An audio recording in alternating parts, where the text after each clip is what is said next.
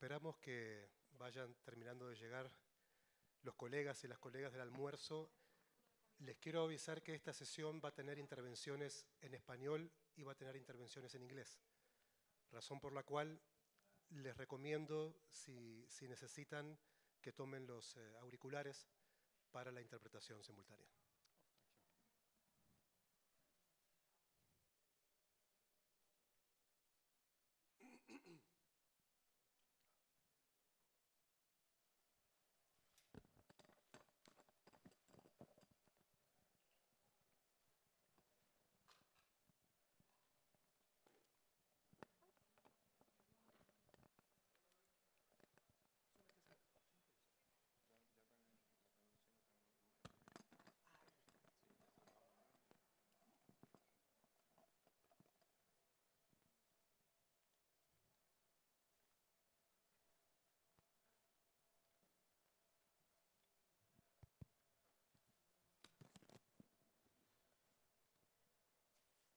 Bueno, muy bien.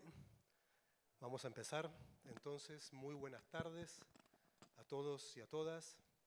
Sean muy bienvenidos a este conversatorio sobre el futuro de los aprendizajes de calidad. Quiero solamente asegurarme de que están recibiendo bien la traducción. Are you receiving translation into English? No?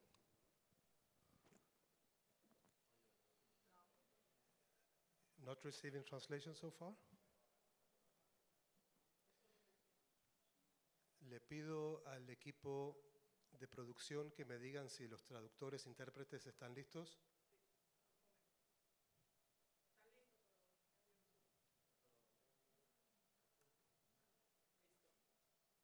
¿Listo? Ahora sí, bienvenidos y chequeando traducción al español. ¿Sí? Ok, thank you. Bueno, sean muy bienvenidos a este conversatorio sobre el futuro de los aprendizajes de calidad.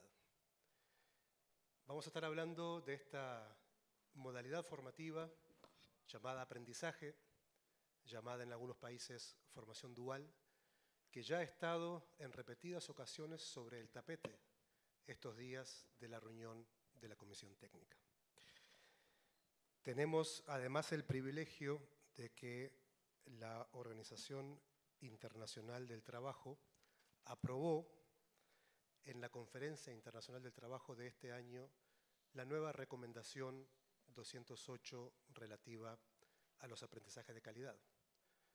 Esto hace que estemos en un momento sumamente fermental en lo que a aprendizaje, en lo que a formación dual refiere. Muchos países están revisando sus marcos regulatorios relativos a la formación dual, al aprendizaje. Algunos países están lanzando desde cero sus programas de formación dual.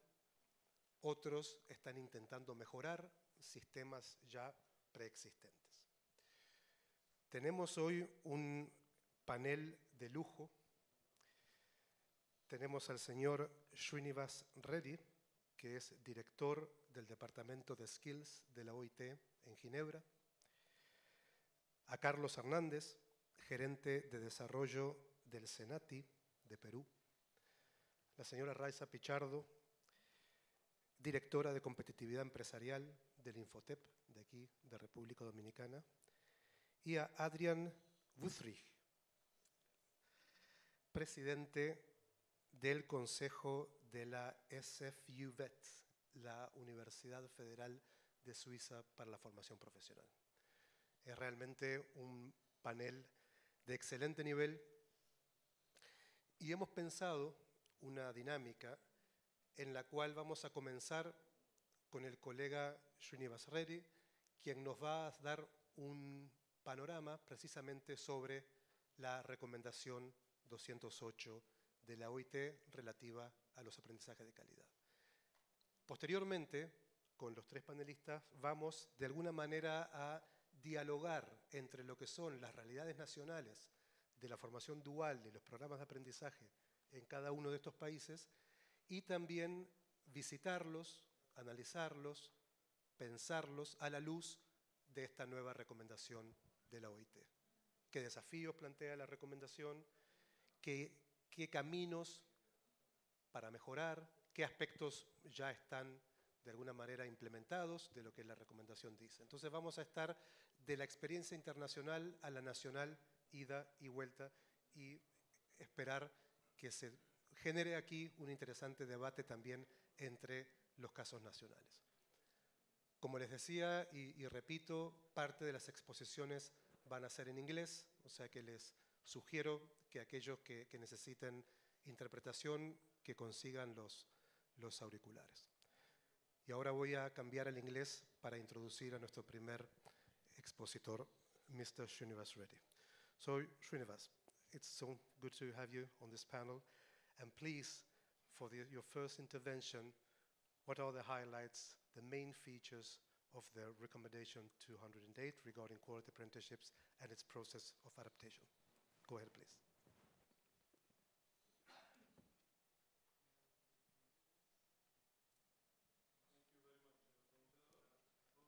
Can hear me all? Thank you very much. Distinguished panelists, I'm very happy to be here with all of you, colleagues from the governments, employers, and workers' organizations from the Latin America and the Caribbean region.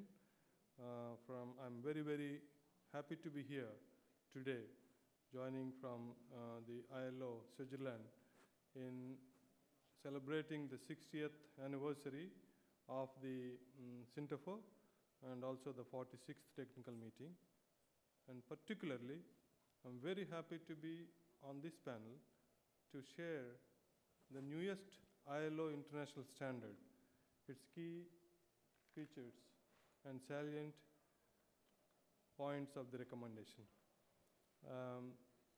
I'm very sorry I cannot speak Spanish or Portuguese at the moment, but I hope the interpretation service will help in transmitting my message. I will try to go slow. And please, first of all, I want to thank you already for giving me this opportunity to share the few highlights. First of all, the Quality Apprenticeships Recommendation 2023, number 208, is the latest of the ILO international standards, and we are very, very delighted to share that this standard was adopted with full consensus by all the parties, all the government members, employers, and workers' organizations. Without any hesitation, they have adopted this with full consensus at the International Labour Conference held in June this year. So this marks a tripartism and the social dialogue at its best in shaping this international standard. This standard is very, very practical and concrete, but also aspirational in nature. When you look into some of the features, you will realize that this is really aspirational in nature, but it also takes into account the practical realities of the apprenticeship system in various parts of the world. We have, beginning from successful cases like Switzerland, Germany, or Austria, to various parts of the world that have different realities. So this recommendation reflects those different realities. First of all, this recommendation calls for all the member states to give effect to its provisions in close consultation with the representatives of the employers and workers' organizations. This is very, very important. So how to give effect to the recommendation through a tripartite dialogue. In the national regulations, rules, collective agreements, policies, and programs, and other measures for all enterprises. This recommendation applies to all enterprises and all sectors of economic activity. It does not exclude anything. From industry to services to all sectors of economy, this recommendation applies. It also provides definitions, crucial definitions on what is an apprenticeship. Why we need to define? Because apprenticeship is understood differently in different parts of the world. That is why this provides a recommendation. A quality apprenticeship means what? Quality apprenticeship means as a form of structured training that is governed by an apprenticeship agreement. There has to be an agreement for every apprenticeship, and it is geared towards acquiring a qualification. Apprenticeship should lead to a qualification, and geared towards with a mix of on-the-job and off-the-job learning. It is not either or, but it is a combination of on-the-job and off-the-job learning, and it should provide adequate remuneration or other financial compensation. So it's not a free service, but basically it should not be used to replace cheap labor. That's why it should provide for different areas of protection. I will go into some details so that you appreciate what is this quality apprenticeship recommendation 2023 in the 21st century, and how is it different from the earlier standards. So this recommendation calls for incorporation and promotion of quality apprenticeships in all the national education, vocational training, lifelong learning, and employment policies in your countries. So when you go back, it's really an opportunity to revisit. So in that sense, there is a need and an opportunity to revisit our national policies on vocational training, employment, education, lifelong learning to reflect some of these features of the recommendation. It prescribes establishment of comprehensive regulatory frameworks. And even in the regulatory frameworks, recommendations suggest that tripartite partners, including employers and workers organizations, should have the role to play in the regulatory frameworks. Further, the recommendation specifies that the representatives of employers and workers organizations should be involved in the design, implementation, monitoring, and evaluation of apprenticeship frameworks, systems, policies, and programs.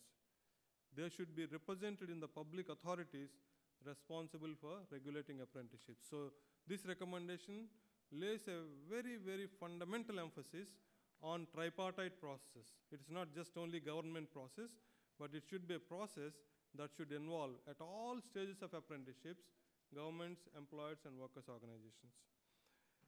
It calls for occupation-specific standards or general standards for quality apprenticeships by considering such certain measures like what should be the minimum age for admission, not minimum wage, minimum age for admission into apprenticeships, what are the various occupational safety and health measures that need to be taken into account, how the apprenticeship should be supervised, what is the appropriate balance between apprentices and workers, how many apprentices one can have with reference to the regular workers in the workplace, and expected minimum and maximum duration. What should be the balance of the job learning and on-the-job learning? What should be the balance? And the procedure for assessing and certifying competencies. Just one important point, all these are not prescribed in the standard, but the standard says that the national level authorities should provide for these provisions. So when you make regulations, the regulations, depending on your national context, should provide for these various elements in the apprenticeship programs. It suggests that the membership should prescribe conditions under which enterprises may offer apprenticeships, and educational institutions may provide off-the-job learning and on-the-job training, and also it considers intermediaries may coordinate, support, or assist in provision of apprenticeships. So the role of intermediaries becoming very important when small enterprises, micro enterprises, they cannot provide, for example, training services, off-the-job learning programs. So then it foresees the need for having intermediary services. And further, the recommendation, very important measures, I just want to highlight a few, which are recommendation lays down the necessary measures to ensure the adequate protection of apprentices. It includes provisions for the member states to respect, promote, and realize fundamental principles and rights at work. So this new international standard recognizes that fundamental principles and rights at work should be afforded to the apprentices in relation to apprenticeships.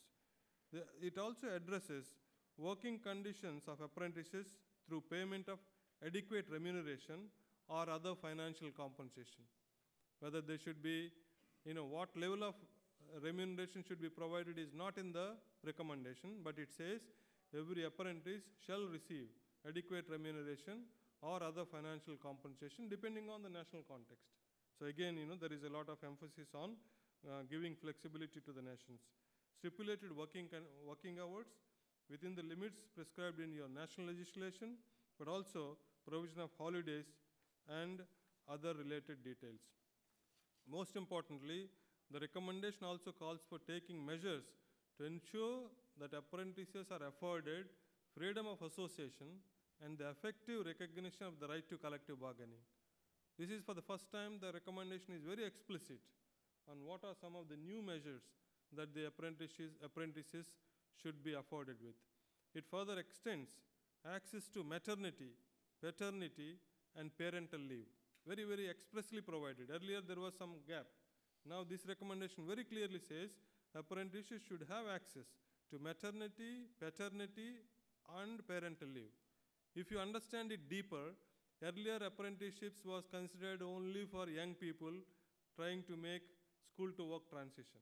But now it recognizes in the situation of lifelong learning, even adult workers should have opportunity to go to apprenticeships, and therefore there may be need for providing paternity, maternity, and parental leave, because age should not be a criteria for apprenticeships. Apprenticeships should be available for all ages of workers, particularly in the digitalization and green economy challenges that we need to provide opportunities for adult workers. As I mentioned, there is a lot of emphasis on equality, diversity, and social inclusion. The recommendation says members should take measures to promote equality, diversity, and social inclusion, taking into account situation and needs of persons belonging to groups in situations of vulnerability. A lot of emphasis on promoting gender equality. In many countries, we see gender stereotyping in vocational training is very, very common. And also apprentices, vast percentage of apprentices are men. So the recommendation calls for promoting gender equality in apprenticeships. And it uses the word gender equality and balance. For the first time, we were also very carefully listening to in the conference, what is the balance? So this includes promoting gender equality and balance between the men and women. So it's not only promoting gender equality, but ensuring that both men and women balance is maintained in the apprenticeships. And particularly promoting use of apprenticeship by adults. As I mentioned, for lifelong learning, this is very, very important. Those adults who want to change the industry or occupation and using apprenticeship to allow workers to transform from the informal economy to formal economy. Even in this region, you have a lot of opportunity. This really requires member states, your governments, and employers and workers to see how this recommendation can be applied for the benefit of the workers. Last few provisions, and then I will not take further of your time. It calls for important measures to prevent and eliminate discrimination, violence, harassment, and exploitation that may impact apprentices. So what you see here, some of these fundamental principles and rights are afforded to everybody in the workplace. That includes apprentices. Sometimes in situations where apprentices are seen as learners or students, then one may get a doubt they may not be entitled to certain protections, but the recommendation makes it very clear that they should be afforded the same protection as workers. Recommendation also calls for specific measures to be taken by members in consultation with representatives, employees, and workers' organizations in establishing sectoral or occupational skills bodies, implementing effective, sustainable financing models, providing incentives and support services, both to enterprises as well as workers, increasing awareness of apprenticeship rights, entitlements, and protection. Finally, there are some promotional measures. Recommendation says it calls for promoting a culture of lifelong learning, skilling, reskilling, and upskilling, and measures to facilitate transitions. And also the recommendation calls for, what we are now discussing today here, because this is international platform for the entire region, we also have global players. This recommendation has certain provisions to promote international cooperation, regional and national cooperation. This includes exchange of information on good practices, cooperation to expand learning opportunities, and recognition of competencies acquired by apprentices, creation of partnerships to promote quality apprenticeship programs. I'm very, very happy that we have a partner from Switzerland, for example. They're also one of the best partners in promoting apprenticeships in the world, but also international cooperation. Promoting the recognition of apprenticeship qualifications. For the first time, we have in this international standard, it says, we should take measures for promotion of the recognition of apprenticeship qualifications nationally, regionally, and internationally. Meaning, somebody taking apprenticeship in Dominican Republic, let us say, if that person wants to move internationally, how this qualification can be recognized internationally? So we need to take measures to promote international recognition of qualifications acquired through apprenticeships. These are some of the important provisions I want to bring to your attention, and thank you very much, colleagues, for giving me this opportunity. Thank you, Srinivas, very much for this initial presentation regarding recommendation 208. I will now switch to Spanish. Vamos ahora, como les adelantara, a escuchar los casos de experiencias nacionales, ¿sí? Y vamos a ver cómo estas experiencias nacionales, en primer lugar, que nos hagan una descripción general de cómo funcionan los sistemas y programas de aprendizaje o formación dual según el caso en Perú, en República Dominicana, en Suiza, y qué partes de los contenidos de la recomendación que recién nos presentara Srinivas implican desafíos, implican metas a alcanzar, hacen reflexionar a los tomadores de decisiones de política en los países sobre estos temas. Srinivas nos pasó por la recomendación, nos habló de las definiciones, nos habló del marco regulatorio, de los derechos de los aprendices, del contrato de aprendizaje, de la promoción de los aprendizajes, de la comunicación, de la cooperación internacional, en fin. Nos dio un pantallazo general, pero también en detalle en algunas de las principales características de esta recomendación. Entonces ahora vamos a ir en primer lugar con el colega Carlos Hernández de SENATI. Carlos, si quieres hacer uso de la palabra aquí está bien, si quieres ir al podio también está bien, como tú prefieras, pero 10 minutos para tu intervención inicial. Adelante.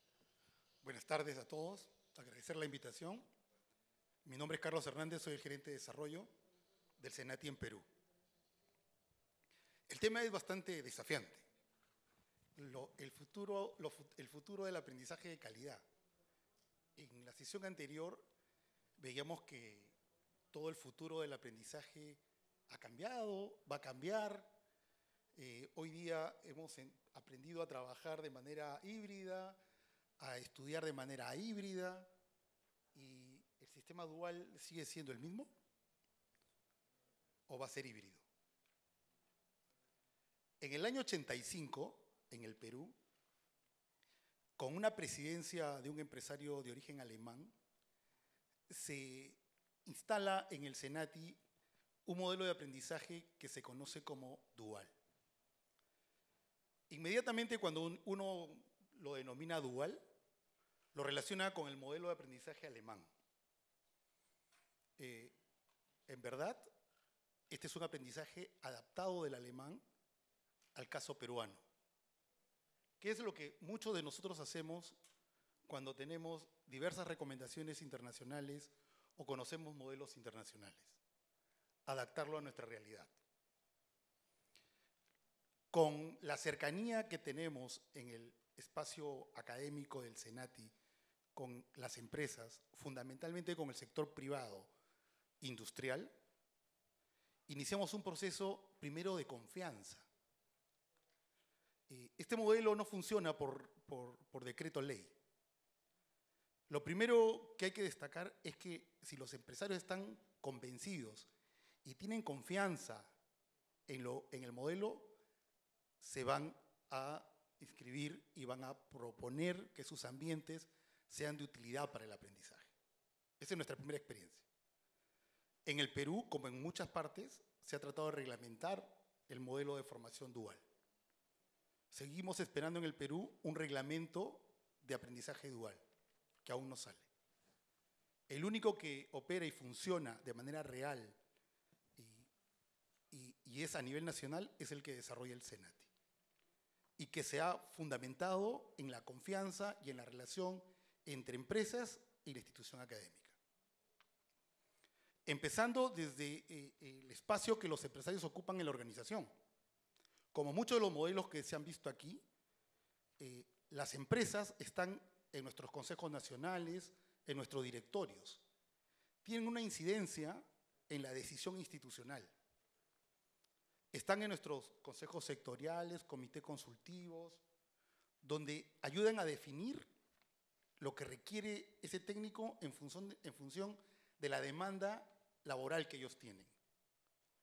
A diferencia del modelo educativo técnico tradicional, el SENATI de manera rápida puede implementar un perfil curricular. Tiene autonomía pedagógica, tiene autonomía administrativa, que le permite implementar un perfil curricular a medida y a demanda de las empresas. Obviamente la negociación se da en función de la escala que tiene ese perfil, ¿no? Una cosa es formar un técnico mecatrónico y otra cosa es tener un operador de maquinaria pesada. Son calificaciones distintas, unas se pueden capacitar, otras se tendrían que formar. Entonces, las empresas están en diferentes espacios de la decisión institucional que les permite ganar confianza con la organización. Saber que lo que están formando en la organización corresponde a las demandas sentidas de ellos. Yo tengo el caso, por ejemplo, de un comité consultivo vinculado al sector metalmecánico, que en los 80 pedía que los CNC sean de aprendizaje en el último semestre, porque eran muy caros y porque requerían mucho entrenamiento.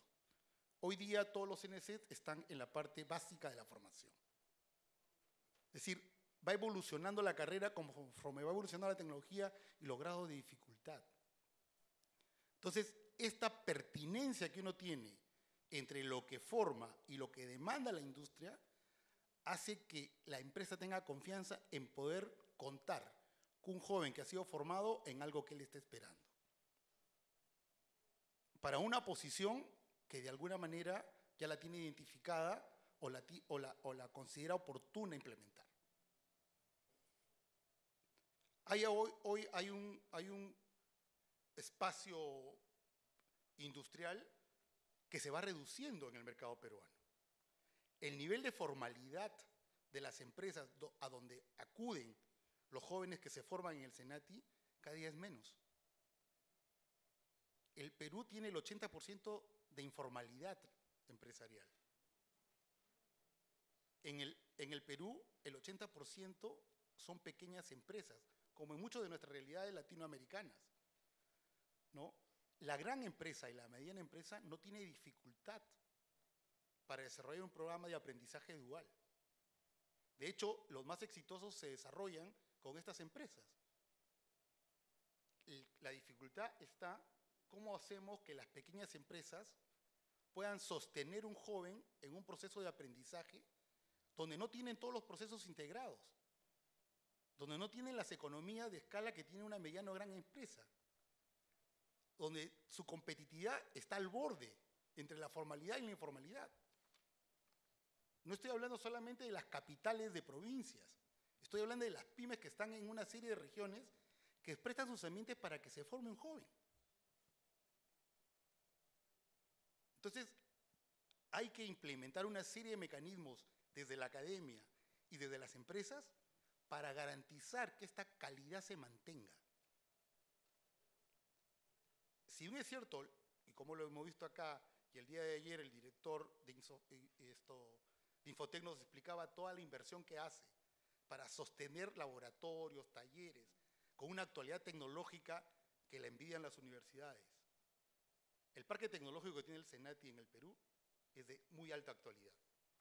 Hace 5 años nosotros ya estábamos en 4.0. Hoy día estamos ya en toda la transformación digital. Somos los líderes en el tema de transformación digital, ¿no? Es quizás uno de los parques más importantes de tecnología donde las empresas entrenan a sus trabajadores. Pero sostener ese tipo de tecnología para la capacitación y formación de jóvenes es muy cara. Es poco sostenible. De ahí que la oferta regular en estos campos es poco sostenible y rápidamente se pone en desuso. Entonces, no basta tener un buen laboratorio, un buen taller equipado con alta tecnología, en nube, con inteligencia artificial, si eso no corrobora una relación con las empresas. El otro capítulo es nuestros docentes.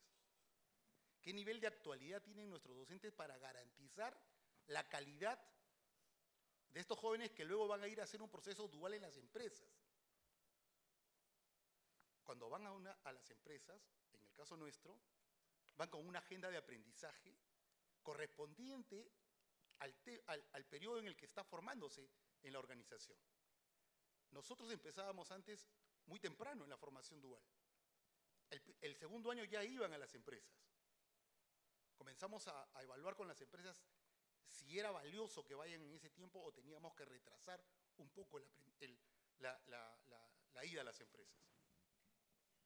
Llegamos a la conclusión de que deberíamos hacerlo en el último año, porque requeríamos bajar los niveles de incertidumbre con el que llegaba el joven a hacer tareas, y tareas variadas, con una persona dentro de la empresa que no era el jefe, pero que sí era su tutor, que dedicaba tiempo desde la empresa a ayudarlo a formarse.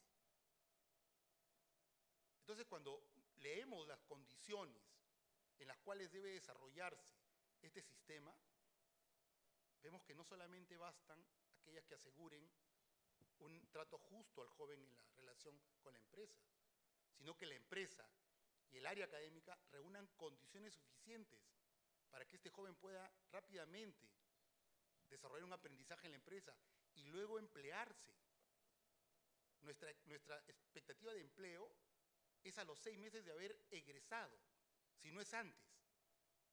El 98% de los chicos que egresan se emplean rápidamente en las empresas donde hicieron su formación, porque hay un proceso de conocimiento y de aprendizaje por parte de estas empresas, de estos jóvenes. Y hay muchísimo trabajo desde la parte académica para que las empresas puedan garantizar que ese aprendizaje se dé. La supervisión laboral, por ejemplo, enfatiza mucho el tema de los riesgos en las empresas. Un chico que manipula un equipo eléctrico, un chico que manipula un motor a gasolina, si no tiene las condiciones de seguridad, puede sufrir un accidente. De hecho, lo sufren. Entonces, nosotros tenemos que tener equipos especiales que visitan las empresas, las califican y luego las supervisan para que se pueda cumplir en la agenda de aprendizaje y las empresas sigan manteniendo las condiciones. Esa relación hace que las empresas tengan que involucrarse con nosotros en este proceso de aprendizaje. Por lo tanto, para la empresa también es una inversión. No es solamente lo que podría darle al joven, que de hecho termina dándole inicialmente un porcentaje de la remuneración y luego lo contrata, sino que tiene que adecuar sus espacios para que pueda aprender el chico. O sea, no es tan sencillo como mañana vamos a hacer dual. Y por ejemplo, una transnacional me decía, enfatiza más los temas de seguridad con los chicos. Son unos capos le llamamos nosotros en el Perú a los que saben todo, resolviendo los problemas. Pero sabes que el tema de seguridad, rápidamente se distraen, no respetan las líneas amarillas en el campo. Entonces, cada momento en que uno de nuestros especialistas visita la empresa, recoge un input del tutor para que luego, en el 5.º día de la semana, cuando el chico regresa al centro pueda ser retroalimentado con los temas en los cuales genera algún gap de aprendizaje. Esa es un poco nuestra experiencia en el adaptar un modelo de formación dual que, si bien tuvo el origen en la cooperación europea con énfasis en la alemana, ¿no?, hoy día es un modelo propio que se desarrolla donde el SENATI invierte y las empresas también. Gracias. Muchas gracias, Carlos, por esta primera descripción del modelo de aprendizaje del SENATI. Has colocado sobre la mesa varios temas sobre los cuales vamos a volver en materia de desafíos. Lo que hablábamos antes con los participantes del panel. Este panel es para contar, por supuesto, los avances, las cosas buenas, pero también para compartir los desafíos, también para contar las que no son tan buenas. Y en ese sentido es que nos vamos a enriquecer discutiendo sobre los problemas, sobre las dificultades y sobre cómo lo vamos solucionando. O sea, muchas gracias, Carlos. Y ahora, Rayza, por favor, si quieres hacer uso de la palabra de aquí, si prefieres ir allí, como tú prefieras. Pero por favor, si nos describes a grandes rasgos cómo funciona el programa de formación dual del INFOTEP, qué resultados han tenido y en particular tus primeras reacciones sobre lo comentado por Srinivas respecto de la recomendación y la realidad dominicana de la formación dual. De acuerdo. Bueno, muchísimas gracias a OIT Interfor y al INFOTEP por permitirme compartir esta experiencia de la formación dual en la República Dominicana. Pues igual que nuestros amigos del Perú, nosotros tuvimos una asistencia técnica de Alemania, específicamente de la Cámara de Baja Baviera y Alto Palatinado, traspasando lo que es las características del programa Formación Dual. Y ya hemos adaptado a República Dominicana lo que es ese modelo de formación dual alemán. Nuestro modelo abarca jóvenes de 16 a 25 años, y ahí hay un reto con la recomendación. Indistintamente para ambos sexos. Iniciamos con 2 ocupaciones, allá por los años 90, mecánica industrial y mecánica automotriz, y en la actualidad tenemos más de 111 programas formativos desarrollados y en este momento tenemos contratos de aprendizaje con cerca de 49 programas de formación. El modelo tiene actores fundamentales. Para nosotros el Ministerio de Trabajo es un aliado estratégico en el proceso. Las empresas, las asociaciones empresariales, los gremios son parte importante del proceso de desarrollo. En lo que tenemos 3 estamentos en los que interviene el tripartismo, que es los comités consultivos, las comisiones técnicas y las comisiones evaluadoras. Las comisiones técnicas son fundamentales porque nos permiten el diseño de la currícula, que en el caso de la formación técnico-profesional es más rápida, más oportuna, más directa, en base a las necesidades que nos plantean los sectores productivos. Y las comisiones evaluadoras, que son pieza clave para validar por la industria lo que es la formación de nuestros técnicos previo a la titulación y a la certificación. Otros actores fundamentales que intervienen en el proceso, sobre todo para el aseguramiento de la calidad de la formación, es el monitor, el mando medio, el supervisor, como le llamamos, que es ese ente de la empresa, que es el supervisor, el que guía el proceso de aprendizaje de este aprendiz dentro de la empresa. Nosotros en el INFOTEP le damos una formación metodológica a ese monitor y le complementamos en competencias técnicas para garantizar el conocimiento que pueda transmitir este monitor. Igualmente, el docente, que debe estar acorde al perfil que se ha identificado en la currícula y que se ha establecido para ese programa formativo. Y un enlace que nosotros tenemos que le llamamos el gestor del programa, que es el asesor de la formación dual, que es esa figura que supervisa el proceso, tanto en la empresa como en el centro de formación, para dar seguimiento a todo el proceso formativo del aprendiz. Nosotros trabajamos su proceso de inducción también a nuestros aprendices, le damos asesoría legal tanto a los aprendices como a las empresas en todo el proceso.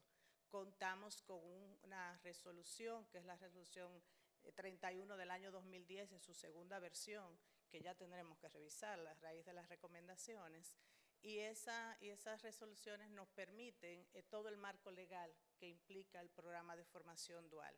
Tenemos la figura del contrato de aprendizaje a través del cual se establecen las relaciones entre las partes. En nuestro proceso tenemos lo que es la habilitación en el centro, que es ese periodo en que el joven adquiere los conocimientos básicos del oficio previo a que se coloque en la empresa, y posteriormente tenemos la alternancia entre el centro de formación y la empresa. Y en este sentido tenemos un día en el centro de formación y 4 días en que el joven va a la empresa a realizar las prácticas laborales, al saber hacer en el ejercicio de la ocupación. En todo este proceso tenemos lo que llamamos las evidencias, los entregables, lo que llamamos la carpeta de aprendizaje, que es una guía para el aprendiz, para todas las prácticas que tiene que desarrollar en la empresa y que deben ser validadas tanto por el monitor como el facilitador, como un mecanismo de garantizar que realmente está asistiendo a la empresa o está recibiendo en la empresa las prácticas que corresponden al periodo en el que está en su programa formativo, un poco parecido a nuestros amigos de Perú. En todo este proceso, nosotros hemos tenido en el tema del programa cerca de 1000 empresas involucradas. En este momento tenemos unas 300 empresas con contratos de aprendizaje. En el programa hemos formado en su historia más de 9000 aprendices y actualmente tenemos 1470 aprendices en formación, de los cuales 370 son mujeres, lo que me representa un 25%. Créame, todo un reto en el proceso, sobre todo en ocupaciones que no son tradicionales para mujeres. Y eso tiene algunas implicaciones, que la podemos ver un poquito con el tema de las recomendaciones de la 208, que nos hace mirar un poco el tema de género, pero eso también implica unos desafíos para las instituciones de formación profesional en cuanto a los temas de licencias de maternidad, licencias de paternidad, pero sobre todo, no por el que pueda tomar la licencia, sino por qué pasa durante esa licencia en su proceso formativo, lo que nos obliga entonces a tener programas de formación mucho más flexibles de lo que lo tenemos en este momento. Nosotros teníamos en el año 2021 apenas 37 mujeres y actualmente tenemos 370. O sea que hemos hecho un gran esfuerzo en tomar el tema de género como una prioridad dentro del programa de formación dual. Aún así hay muchos retos, quizás solo para comentar y luego abrir un poco el debate en ese sentido. Cuando vimos las recomendaciones de la OIT, pues al principio nos pusimos bastante contentos. Bueno, yo tengo contrato, yo tengo reglamento, yo tengo un marco legal, las empresas están involucradas en los comités consultivos, en las comisiones evaluadoras, pero las cosas que nos faltan nos hacen mirar y repensar mucho el programa e implican muchos retos y muchos desafíos para la institución. Uno de ellos, para quizá empezar el debate, es el límite de edad superior. La recomendación plantea la eliminación de ese límite superior de edad y nosotros tenemos un programa de 16 a 25 años. Si elimino el tope máximo, ¿de cuánta edad estamos hablando? Pero ¿qué implica eso para las instituciones de formación? Así que te dejo esa parte para iniciar el debate. Excelente pregunta. Muchas gracias, Rayza, por esta presentación. Les quiero ir avisando que si tienen preguntas para los miembros del auditorio, las pueden ir colocando en la app de la Comisión Técnica. O sea que ese va a ser el medio por el cual las preguntas de ustedes van a llegar a los expositores. Ahora, nuevamente voy a cambiar al inglés. Les voy avisando a los intérpretes para que cambien el chip. Adrian, so we've heard Mr. Srinivas' presentation regarding recommendation 208. We've heard experiences from Peru, from Dominican Republic, regarding the dual training programs, the apprenticeship programs, and some of the challenges that this new recommendation poses to them. So now I would like to turn over to you, and please to describe the Swiss model, and also what you think of some of the main challenges now in light of recommendation 208. So please, Adrian. Thank you very much, Mr. Rana. to emphasize that it's a great honor for me to participate here in Punta Cana and in the Center for Technical Committee and in this panel. Thank you very much for the invitation. And I'm very pleased as well that INFOTEP and SFUVET, the Swiss Federal University for VET, could sign an agreement Tuesday in order to strengthen collaboration in the field of VET. Actually, one of the recommendations concerning quality apprenticeship we discuss in this panel. SFUVET is the national expert organization for the further development on VET in Switzerland. Under the roof of the Ministry of Education, Economy and Research, SFUVET provides training for VET professionals, especially pedagogical training for teachers, conducts research, accompanies the development of occupations and supports international cooperation with, for example, the partnership with ILO. What have the CEO of the UBS, it's not our only bank we have, but it's the greatest one now. What have the CEO of the UBS, the biggest bank in Switzerland, the CEO of Coop, the second largest retail group in Switzerland with more than 80,000 employees, and the Minister of Education and Economic Affairs in common. Yes, they completed an apprenticeship, and they are now leaders, CEOs, and federal councillor. You see, vocational education training, especially dual VET, has an excellent reputation and is a very good start for a professional career.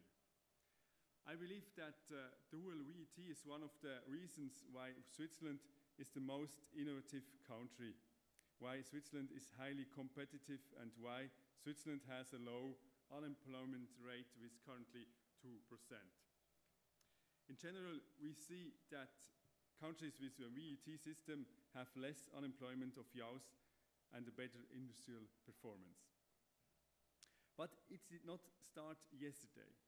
As a small alpine country that lacks raw materials, Switzerland has had no choice but continually reinvent itself over the centuries, developing alternative sources of income such as agriculture, tourism, and its service sector. And in this context, companies started to implement apprenticeships already more than 100 years ago. The first VET law in Switzerland came into force in 1930. 95% of the adolescents successfully achieve to complete an educational qualification in Switzerland. Nowadays, VET is the most popular form of upper secondary education in Switzerland. 2/3 of all young people coming out of compulsory education enroll in vocational education and training, which provides them with a solid foundation in a given occupation. There are 250 different occupations to choose from. Also, my son must have his choice in a few months.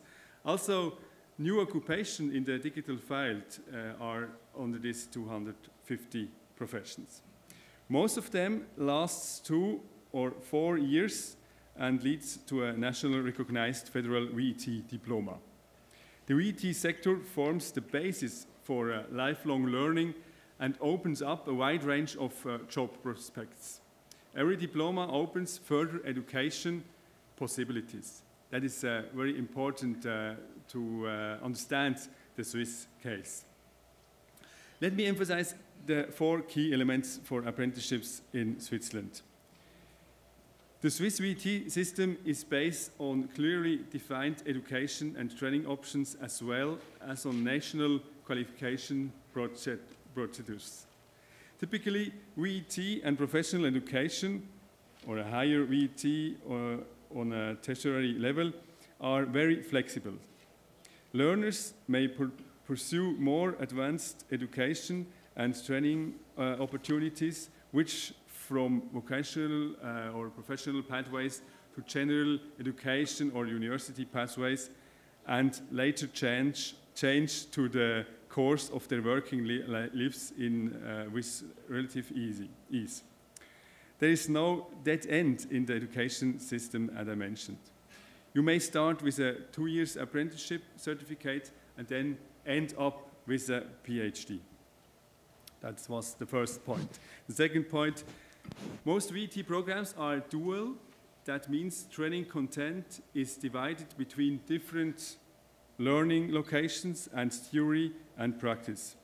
Part-time classroom instructions at a vocational school, often 20%, or part-time workplace training at a host company, 70%, and also branch courses at a branch training center, 10%. The companies provide the training, they conclude a contract with the apprentice and pay them a small salary. Now in Switzerland they discussed how much salary they must have, because we have also a lack of people in Switzerland. But why do they the companies? Companies want to ensure qualified staff in the future. That is their main point. WT, second point, has a long tradition. There are a lot of family companies, and to train young people is in their DNA.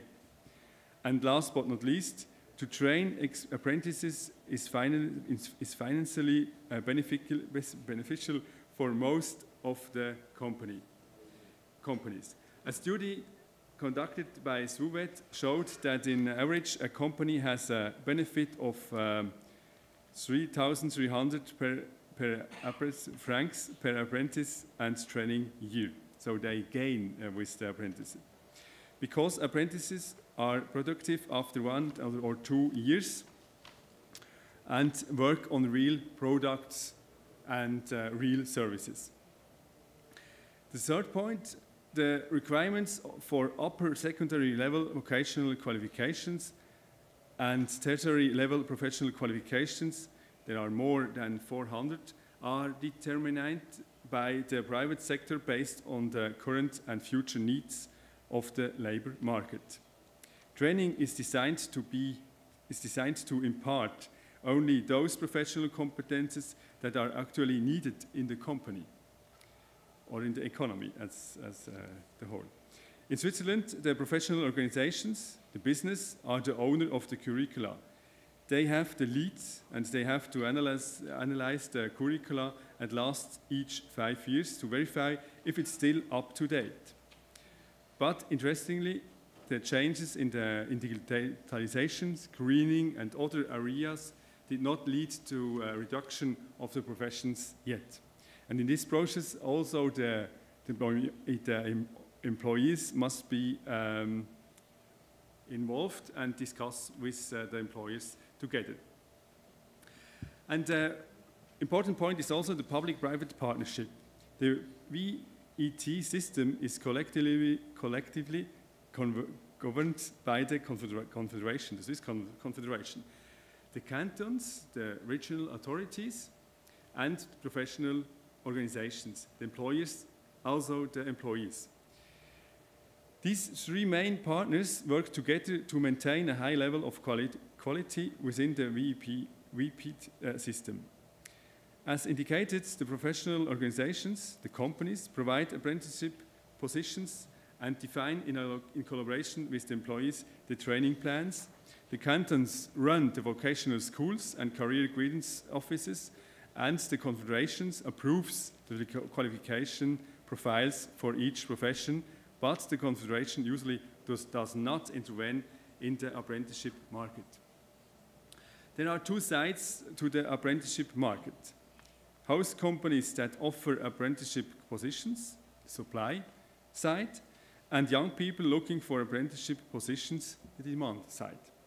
In the last 10 or 50 years, the market was quite well balanced. Nevertheless, in some professions, it is becoming challenging for companies to find apprentices and qualified workers, in example, the ICT or the health branch.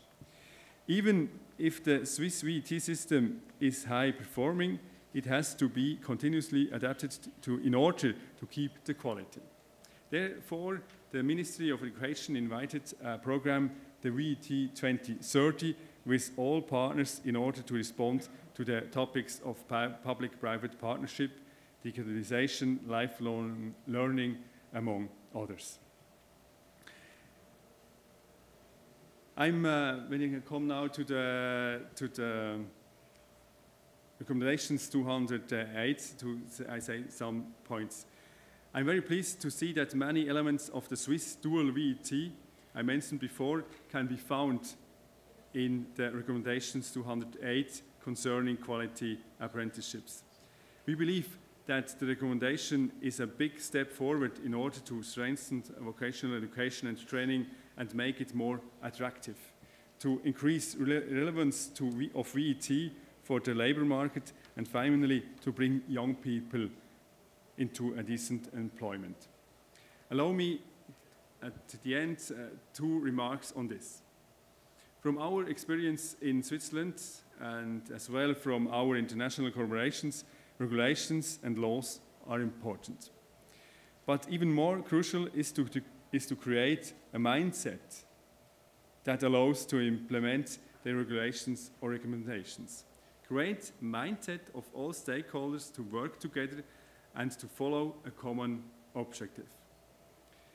We welcome as well Article 7 of the recommendation, the last article of the recommendation, to strengthen international collaboration, to build effective partnerships and to promote the recognition of qualification.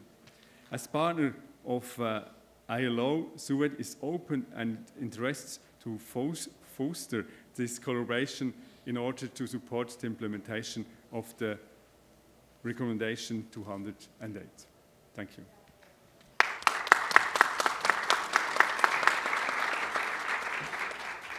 Thank you very much, Mr. Wüthrich, for this presentation. I'm sure that it's about the interest of all of the audience. It happens with a Latin American audience listening to the Swiss model, in a sense the same as may happen when listening to Srinivas speaking about the recommendation. It's something that really is inspiring, is a guidance, but as the region in general terms are still, of course, quite far from it, so to speak.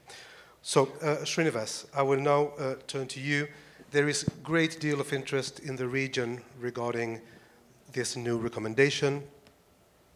Constituents, TVET institutions are now looking at the ILO and wondering how will the ILO promote this recommendation at the global level, at the regional level?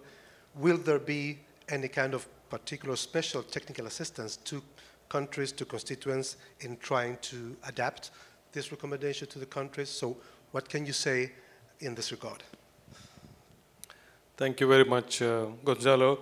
Very, very glad to hear that there is a lot of interest from the partners in the region to implement the recommendation or consider elements of the recommendation to be implemented.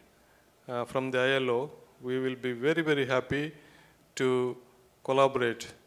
I will mention some of the plans that we are taking to our governing body, an action plan to implement the recommendation, and certain elements of the action plan, how we want to support implementation of the recommendation. First of all, most important, number 1, is advocacy and socialization of the contents of the recommendation. What is this recommendation is all about? What are the key features? What is new? And in your context, in your own country, what is new? So I would like to welcome, if any of you, basically we are proposing that we will hold a global conference next year in collaboration with partners to celebrate the recommendation and also to socialize contents of the recommendation. And we foresee similar such things partners can do at the regional level, national level, and local level to take it to the constituents, governments, employers, and workers' organizations, different parts of the recommendation. So, under the big theme of advocacy, socialization, and popularization, there will be series of activities that we will be doing. Then, we will be also rolling out capacity development activities for the constituents, for the governments, employers, and workers' organizations. A series of capacity development activities will be carried out, particularly through our ITC ILO in Turin and Sintafor. So that is a very concrete support for you to take advantage and join the programs to implement the recommendation. Then we are also updating our current tools and methodologies. For example, we have the apprenticeship toolkit. We will be upgrading the toolkit, incorporating the new guidance provided in the recommendation 208. So that way you will have new materials, various parts. For example, if you want to review your national legislation, how can you review, how can you update, what are the various considerations? By the way, if any of your countries are interested in reviewing our national legislation, updating your national regulations on apprenticeships, please inform us so that we will consider providing support from our labor law department or other possibilities we will consider. So we welcome if any of you are interested or are pursuing revision of your national policies or programs or law or regulations on apprenticeships, you can seek ILO support, and we will do our best to provide you advice in collaboration with our labor law branch in the ILO. So that is on the new tools and methodologies and support. We also will be very much happy to share knowledge on how different countries are doing. For example, as mentioned by Adrian, on the international cooperation, we are very keen to collaborate with national, regional, and global institutions in implementing the recommendations. So partnerships is a very key measure in promoting the recommendation. I'm very glad that Adrian mentioned, for example, Switzerland welcomes the international cooperation. And today we are also very glad to see that INFOTEP and Switzerland signed an MOU on the collaboration. So apprenticeship could be one of the elements of partnerships. This is very good. Similarly, Sintafor can play a very important role in promoting the partnerships for implementation of the recommendation. So please actively utilize the platform that you already have. We are also planning to organize exposure visits and necessary support based on your country context. So there will be a rollout plan from the ILO, and we are very, very excited because there is a lot of interest from the constituents, and we want to take advantage of that. Excellent. Thank you very much, Srinivas. I will now turn to Spanish again. Bueno, ya Srinivas entonces nos ha presentado las principales características y mecanismos a través de los cuales la OIT en general, Sintafor en particular y el Centro de Turín, que también mencionaba, van a estar apoyando técnicamente en la difusión de los contenidos de la recomendación, en su aplicación, en su adaptación a los países. Vamos a seguir ahora con el colega Carlos de Perú, con el siguiente tema. Si ustedes miran la recomendación y escuchan los debates y lo que nos llega desde Sintafor de las realidades nacionales, hay un tema importante con lo que son los instructores, los formadores y los tutores a nivel de empresa, que son una figura clave en esta modalidad formativa, ¿verdad? Varios países presentan desafíos en este sentido, sienten que es de alguna manera un cuello de botella. En esto influye ciertamente también el modelo de contratación de los instructores, o sea, cómo las instituciones los contratan, para qué tareas, demás. Entonces, conversando con Carlos antes de entrar, decía, bueno, ¿cómo trabaja el SENATI el tema de la formación, en particular de los tutores de empresa, y quisiera que compartiera alguna de sus experiencias en este sentido, Carlos. Perfecto. Cuando empezamos el sistema de aprendizaje dual, estaba circunscrito a 3 ciudades, un SENATI pequeño, un grupo de carreras industriales fácilmente reconocibles. Hoy el SENATI está en todo el Perú. Tiene 130.000 estudiantes de carreras regulares, entre 500 y 600 matrículas de personas de las empresas que se actualizan cada año. Inicialmente, el sistema, el aprendizaje dual, era monitoreado por los propios profesores de las carreras. Como parte de sus horas de trabajo, habían unas horas dedicadas al seguimiento. Una evaluación interna nos mostró que eso ya no era eficiente. Había que ir a diferentes lugares, porque las empresas no están aglomeradas en un solo lugar. Las empresas están en todo el país. Unas son corporaciones descentralizadas, otras son pequeñas empresas. Un día están en un lugar, otro día están en otro lugar. Y el profesor no tenía necesariamente la dedicación en términos de tiempo para poder hacer una evaluación, identificar las condiciones en las que está, hacía una visita muy rápida y sus informes no tenían mucha calidad. ¿Qué hizo el SENATI? Especializó el tema. Generó una agencia de personas profesionales dedicadas al seguimiento del aprendizaje. Por lo tanto, teníamos que tener empresas con ciertas calificaciones y con un personal que pueda colaborar, porque la persona de la empresa que hace de tutor, coach, entrenador, no es un asalariado de la organización académica. Es una persona que trabaja para la empresa y, como alguna vez me dijo un tutor, me cargaron la chamba. O sea, le dimos más trabajo. En muchos de los casos, la suerte apoya, porque es un senatino que trabaja en la empresa, que es jefa del taller y designa a alguien que lo acompaña. Pero no basta que tengamos la relación y la confianza. Hay que generar algunos estímulos para que estos tutores se sientan vinculados al sistema. Porque, como bien me dijo, era otra chamba más. Sobre todo, ayudar a aprender a un joven que en los primeros pasos se equivoca más y tiene que ir corrigiendo. Entonces, a este tutor, nosotros tenemos programas regulares, ¿no?, en los cuales no solamente le damos capacitación, asesoría para el manejo con el grupo, sino también ayudamos a tener una especialización en los temas de interés de él, ¿no? Él es un jefe de área de electrónica y quiere conocer de sistemas embebidos y tal. Entonces armamos programas que no le cuesta nada a la empresa ni a este tutor y se actualiza con nosotros, tiene una certificación. Estamos constantemente buscando de que forme parte del sistema y no se desenganche de él.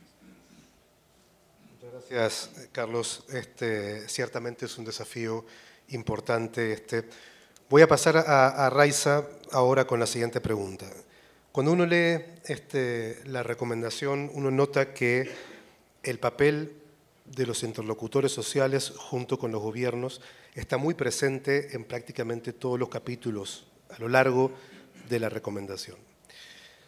Yo sé que el INFOTEP tiene un órgano de conducción que es tripartito y, como decías, también el diálogo social se da en otros ámbitos, el diálogo social tripartito se da en otros ámbitos dentro del sistema de formación dual vuestro. Me consta, porque he estado en reuniones en particular con los representantes de los trabajadores en la Junta del INFOTEP, que ellos son grandes defensores del programa de formación dual del INFOTEP. Entonces, la reflexión que quisiera que hicieras de alguna manera es ¿Cómo evalúan ustedes en el INFOTEP la participación de los actores sociales junto con el gubernamental? ¿Y qué incidencia te parece que tiene la presencia del tripartismo en la Junta al momento de cambiar los gobiernos? Porque son momentos en los cuales a veces cambian los representantes gubernamentales en esas juntas, pero de alguna manera los representantes trabajadores y empleadores a veces continúan. Y termina siendo como una memoria institucional y un cierto marco también para los nuevos actores gubernamentales que entran. ¿Cómo ves en general este tema en el INFOTEP y cuál es la experiencia de ustedes? Bueno, no porque el INFOTEP tenga una junta tripartita, yo estoy a favor del tripartismo. Definitivamente el diálogo social tiene componentes interesantes. Ver diferentes puntos de vista y llegar a consenso. Y yo creo que aquí esa es la palabra más importante. El llegar al consenso en el proceso de las discusiones y las decisiones.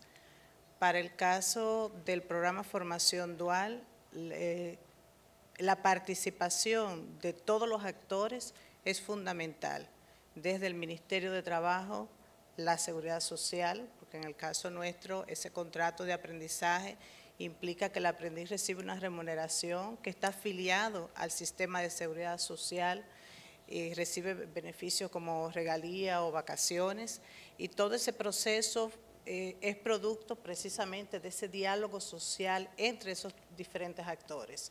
Por eso los miembros de la Junta de Directores del INFOTEP defienden el programa Formación Dual, aparte por diálogo social, por los resultados que presenta el programa Formación Dual en lo que es la inserción de los jóvenes en el proceso. El diálogo y el tripartismo te fortalece la institucionalidad, permite que los procesos estén claramente establecidos, que los roles también estén muy bien definidos y que los actores jueguen su papel buscando el fortalecimiento. En este caso del INFOTEP es un fortalecimiento país, porque cuando estamos hablando de formación técnico-profesional, estamos hablando de uno de los mayores pilares para la economía, el desarrollo social. Por lo tanto, estamos apostando no solo a la institucionalidad de un estamento, estamos apostando a la sostenibilidad y al desarrollo del talento humano que soporta el desarrollo económico y social del país. Creo que es un punto fundamental. Muchas gracias Rayza por estas reflexiones. Adrian, you mentioned during your speech, your presentation, several figures used the data to describe the results of the dual vet system in Switzerland. So I'd like to ask you, what's your assessment or your evaluation of the importance of good quality data, good quality research regarding the results, the impacts of TVET systems in general, the dual vet system in particular, and how it is done as part of the quality assurance mechanisms of the systems, and what you would recommend to countries that are starting in that pathway? Yes, SFUVET is like expert organizations of the Confederation, and so we make also our own research, like I mentioned, yes. And this is very important that we can then bring these theoretical points that we see, we can then transfer to the practice. Always after 5 years, every profession must review their regulation. And so we can, after 5 years we come and then we can give the recommendations that we see for the system, and we create together with the companies, together with the employees, we can in this discussion we give in this theoretical this own research. Is this part of the mindset of the stakeholders that you mentioned? This issue of being aware and really focusing on getting quality data to quality assure the system? Yes, this is a very important point, and our research is not in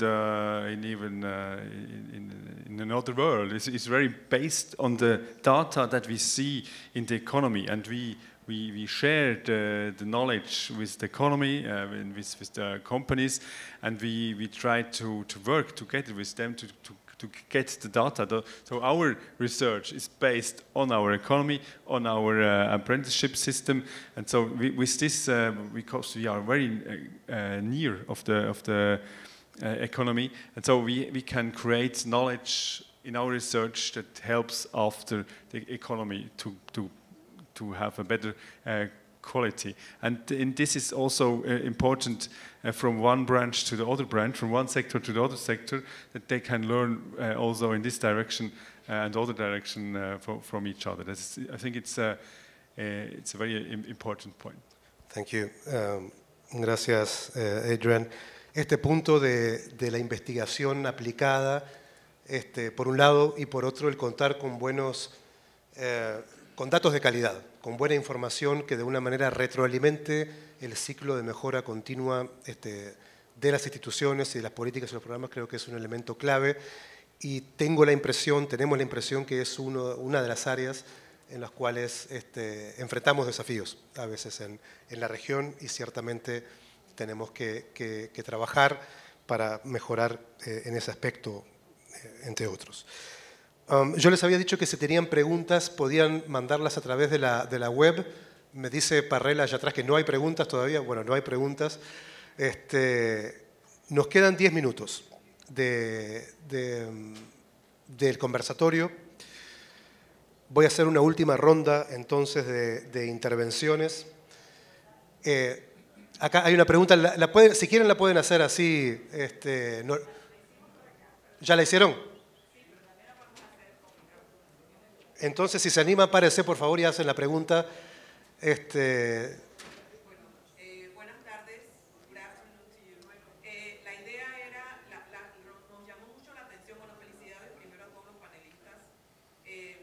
Para nosotros desde Panamá, que estamos un poco retomando y reactivando esto con una muy buena respuesta del sector productivo, nos genera un poquito de preocupación, sobre todo porque en la experiencia suiza hablaba de cómo estos jóvenes podían comenzar con un programa y perfectamente terminar en un doctorado.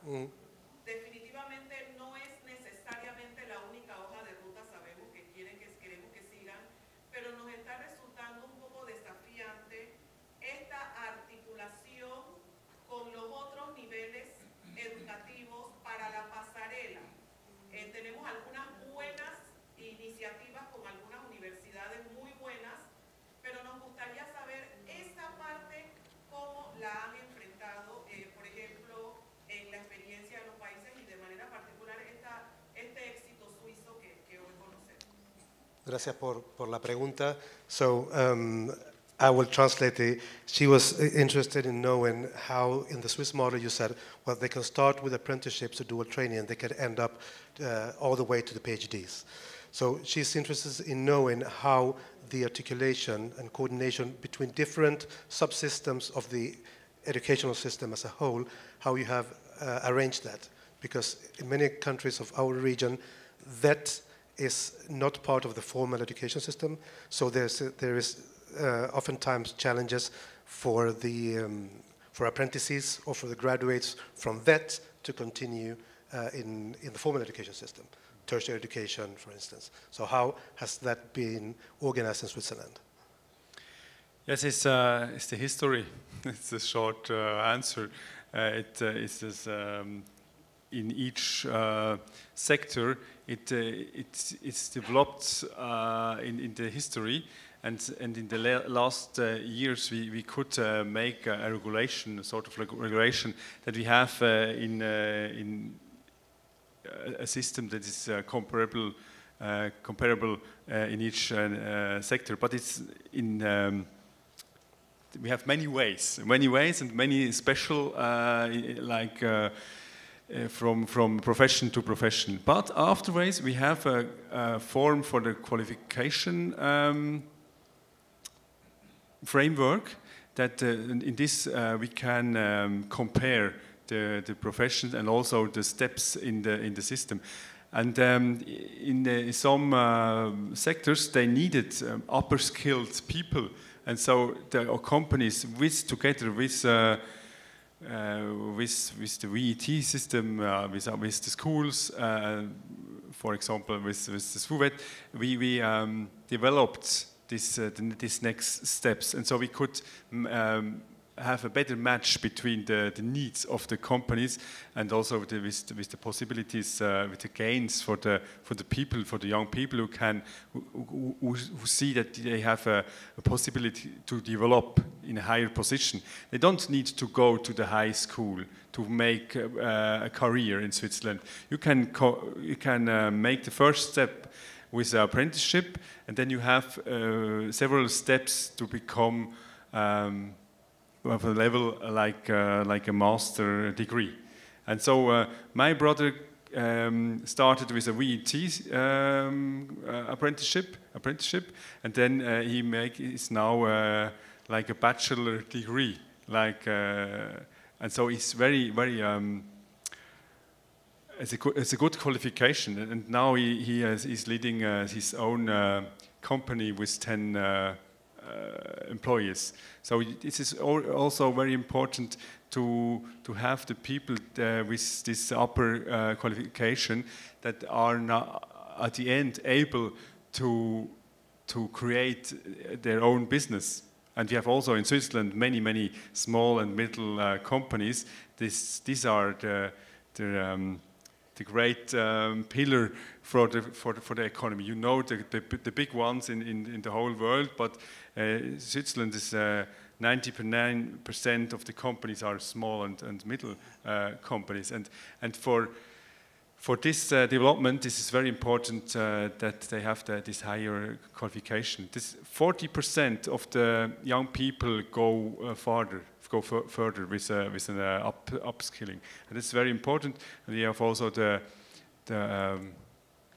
professional high schools created 20 years ago, and this was also very important for this upskilling path that we have created in Switzerland. Thank you, Adrian. Yo creo esa consulta que se hacía desde el INADE plantea y pone sobre la mesa un desafío compartido por muchos sistemas de formación profesional en nuestra región, y en particular cuando la formación profesional no está articulada, no forma parte del sistema educativo formal. Y parte de ese desafío es de lo que hablaba esta mañana el ministro de Trabajo de Uruguay, y hacía referencia también el profesor Santos, cuando decía cómo articula trabajo con educación y cómo articula la formación profesional, que está ligada más al mundo laboral y en algunos casos institucionalmente a los ministerios de trabajo o a instituciones que dependen más de él, con educación. Cómo hacemos para crear esas pasarelas. En algunos países se está avanzando en marcos nacionales de cualificaciones, buscando en parte atender ese desafío. No es la única solución, pero es una posible. Yo creo que ese desafío es compartido, ¿no? Es compartido, sí. Nos quedan 5 minutos, 3 minutos en realidad. So I'm going to ask Srinivas, please, in 1 minute, your final reflection, your final words regarding the recommendation, and some words of encouragement to our tripartite constituents regarding the potentials of quality apprenticeship for the world of work. Thank you, Gonzalo. So my final appeal to you is, world over we have seen and realized that there is a big issue relating to jobs, skills, and aspirations mismatch. Today, first of all, there should be adequate jobs for the people to access, but when they have jobs, employers are complaining that we are not getting the people with the right set of skills. So there is jobs, but there is a skills mismatch. There is a third dimension, which is aspirations mismatch. People want something else, but they have something else. Their qualifications are different. Job available is different. So there is a jobs, skills, and aspirations mismatch. And this is irrespective of the level of the development of any country. We have seen this in many countries, including industrialized, developed countries.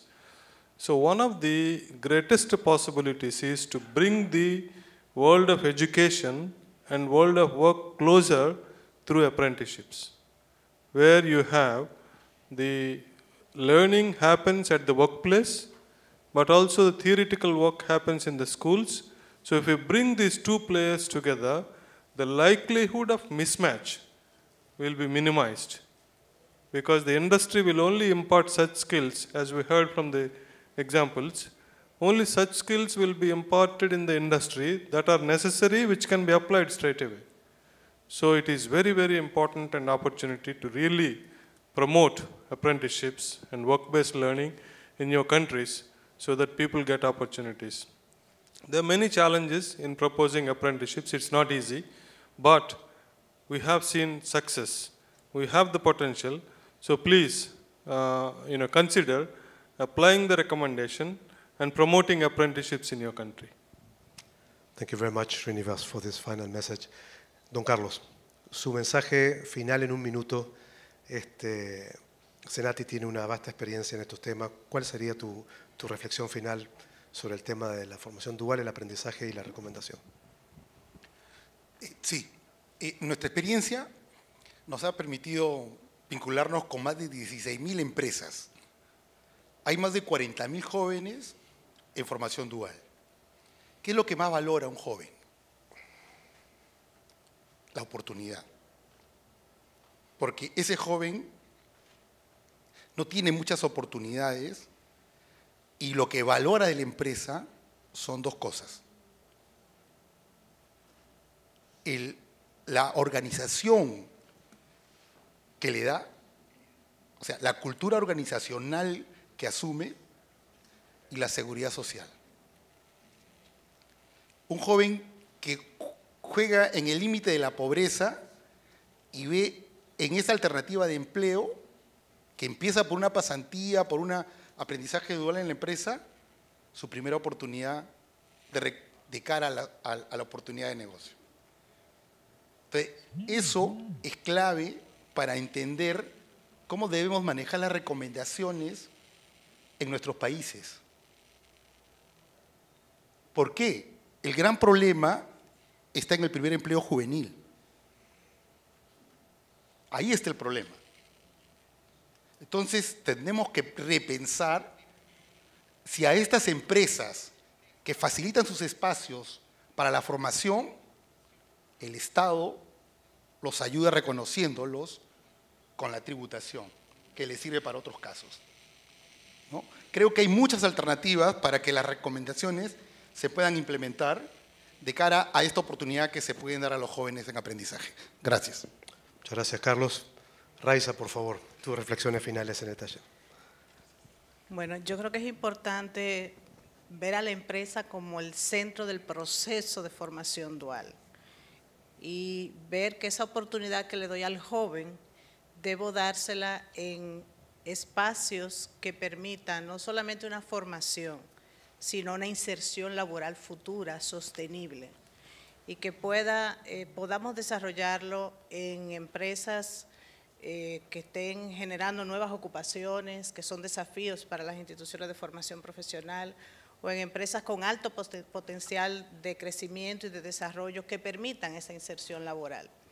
La recomendación nos hace ver muchos aspectos. En el caso del INFOTEP nos hace ver también qué pasa con las instituciones públicas que pudieran estar recibiendo aprendices en temas de servicio, y eso nos obliga a mirar nuestro marco legal que no contempla esas instituciones porque no se rigen por un contrato, un código laboral. Pero también nos hace ver la inclusión, las personas con discapacidad en los procesos de formación dual, que implica un alto nivel de concientización de las empresas en el proceso para dar oportunidades a estos jóvenes. Y otro aspecto que tiene la resolución, que para mí es una tarea en la institución, es el tema de los incentivos a la pequeña y mediana empresa, que desde propuestas que puedan hacer las mismas empresas, podamos nosotros identificar puestos de aprendizaje para dar diferentes oportunidades a los aprendices. Yo creo que la recomendación nos hace mirarnos y buscar aspectos de mejora en todos los programas de formación dual que tenemos, siempre entendiendo que no le estoy dando una oportunidad al joven para que se forme. Estoy desarrollando el talento humano que requiere el sector productivo para ser más competitivo y para ser más productivo. Y desde ese punto de vista yo estoy garantizando la formación, la inserción, pero también estoy contribuyendo al desarrollo socioeconómico del país, que al final es lo que todos apostamos. Muchas gracias, Rayza. And Adrian, your final words from the Swiss experience, words of encouragement. Yes, 2 points. For me, it's an important point also for Switzerland to see that lifelong learning is very important. This is also a very important point for our own strategy of the SFUVET for the next years, and it must be also for our system, education system, be a very important point. I'm also president of the umbrella organization for the employees, and if I say that, my colleagues not always are very have not the same opinion like me. But further education is very important for the future. We can't make this apprenticeship and then we are safe the whole life. No, it is not. It was for my parents. It was clear they made his apprenticeship and then they could work till they are. To the pension. And no, it's not the same world we have. This lifelong learning is a very important point, and this shows also this agreement of the ILO. And for SFUVET, we are very open for the further collaboration with all countries to learn together. Like we had this collaboration now, this agreement with INFOTEP and also with other countries. We are very open to collaborate with all countries in the world. Excellent, thank you very much. Bueno, estimados y estimadas colegas, estamos llegando al final de este conversatorio. Muchas cosas sobre la mesa. Este último punto que decía Adrian sobre la formación a lo largo de la vida, ¿no? Cuán importante es que la formación profesional en general, la formación dual, el aprendizaje en particular, sea parte de esas trayectorias calificantes, de esa formación a lo largo de la vida, que no sea un callejón sin salida, la preocupación que nos transmitían las colegas de Panamá, pero que es compartida y es sentida por todos los países de la región, realmente que la FP y que el aprendizaje en particular permita esos tránsitos, la importancia también del reconocimiento de aprendizajes previos y de la certificación de competencias cuando no es el caso, los aspectos del diálogo social y la participación, la colaboración internacional y las alianzas, y nuevamente lo que decía Srinivas, cuenten con OIT, cuenten con Sinterfor para el apoyo técnico en la adaptación y la aplicación de esto. La recomendación fue adoptada en junio de este año, o sea que esto recién empieza. Hay mucho por hacer, mucho por trabajar y en eso nos encontrarán siempre juntos. Muchas gracias.